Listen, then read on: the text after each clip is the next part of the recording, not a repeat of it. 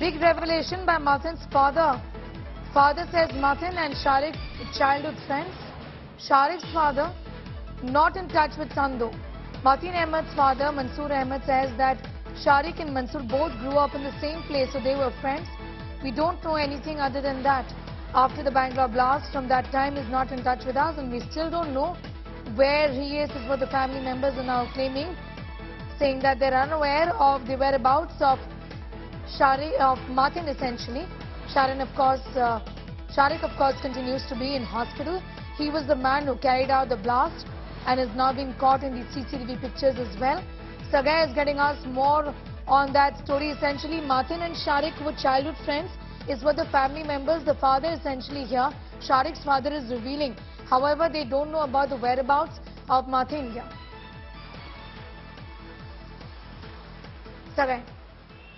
Absolutely, because they were childhood friends. They lived in the same village near Tirthahalli, and even her mother went on to say that they were town folks, they were together, and that's how Shariq knows Mathin. But how it has been transpired from there to terror activities is a big question, because we have learned from police sources that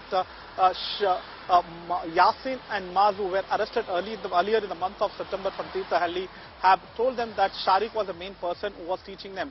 And what we also get to learn from our police sources is that Mathin was a handler who was trying to radicalize Shariq, and he was a person who had added into one of the WhatsApp group and train him how to make bombs and how to execute the plans of planting bombs in several places.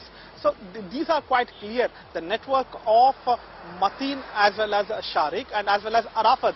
And police also revealed that Arafat is also hiding in Dubai, and he was also one of the person behind Shariq who have radicalized him. So once they get a clear picture from Shariq about the network with Mathin, probably more details will be available. As of now, Mathin is one of the most wanted list, where there is a bounty which is announced of 3 lakh rupees from National Investigation Agency, that is NIA.